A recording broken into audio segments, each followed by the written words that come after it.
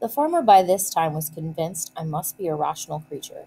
He spoke often to me, but the sound of his voice pierced my ears like that of a watermill, yet his words were articulate enough.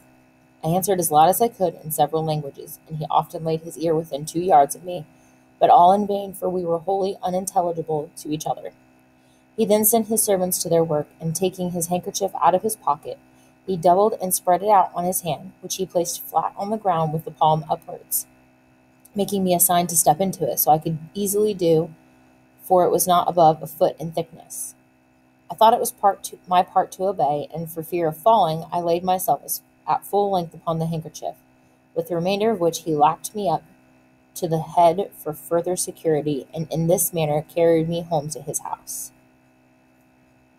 Gulliver lives with the farmer and his family, and grows especially close to the farmer's daughter, Glumdalclitch. After a number of adventures in the farmer's house, including an attack on Gulliver by 2 ferocious rats, he is taken to the metropolis, where he is purchased from the farmer by the Queen of Brobdingnag, who presents him to the king. Glumdalclitch remains with Gulliver at the royal court as his nurse and instructor. Gulliver becomes a favorite of the king and queen. It is the custom that every Wednesday, which as I have before observed was their Sabbath, the king and queen, with the royal issue of both sexes, dine together in the apartment of his majesty, to whom I was now become a favorite. At these times my little chair and table were placed on his left hand before one of the salt cellars.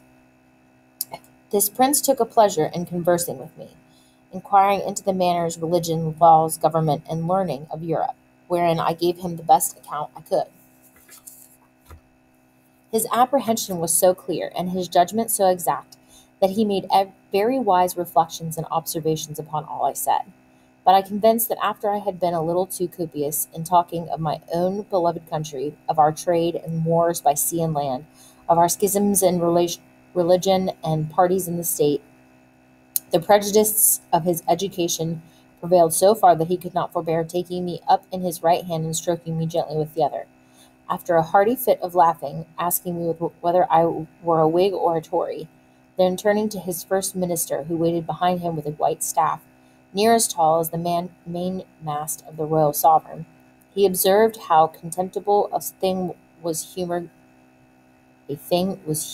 grandeur, which could be mimicked by such diminutive insects as I. And yet, said he, I dare engage these creatures have their titles and distinctions of honor. They contrive little nests and burrows that they call houses and cities. They make a figure in dress and equipage. They love, they fight, they dispute, they cheat, they betray. And thus he continued on, while my color came and went several times with indignation to hear our noble country, the mistress of arts and arms, the scourge of France, the arbitress of Europe, the seat of virtue, piety, honor, and truth, the pride and envy of the world, so contemptuously treated. But as I was not in the condition to resent injuries, so upon mature thoughts I began to doubt whether I was injured or no. For after having been accustomed several months to the sight and converse of these people, and observed every object upon which I cast my eyes to be of proportionable magnitude, the horror I had first conceived from their bulk and aspect was so far worn off that I had then beheld a company of English lords and ladies in their finery and birthday clothes, acting their several parts in the most courtly manner of strutting and bowing and prating.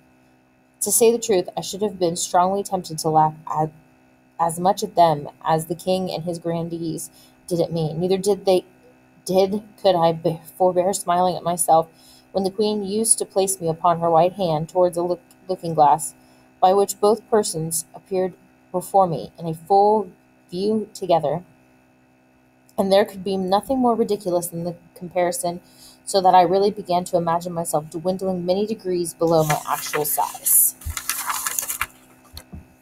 I was frequently rallied by the queen upon account of my fearfulness. She used to ask me whether the people of my country were as great cowards as myself. The occasion was this: the king is so much pestered with flies in the summer, and these odious creatures, each of them as big as